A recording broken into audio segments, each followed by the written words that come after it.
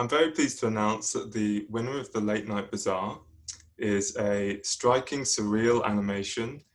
The creator explores the fears bound up in a stagnating relationship using unexpected imagery, weaving portals, dreamlike spaces into this strange, mundane existence. The sound design also effectively heightens and tensions the emptiness of this odd relationship. The winner is Ghosts by Ji-Yoon Park. We'd also like to give a special mention to a film that is an absurd study of masculinity. Resembling a daydream doodled in biro, this comical animation contains some truly fantastical characters and action sequences. Special mention goes to Cage Match by Brian Lee.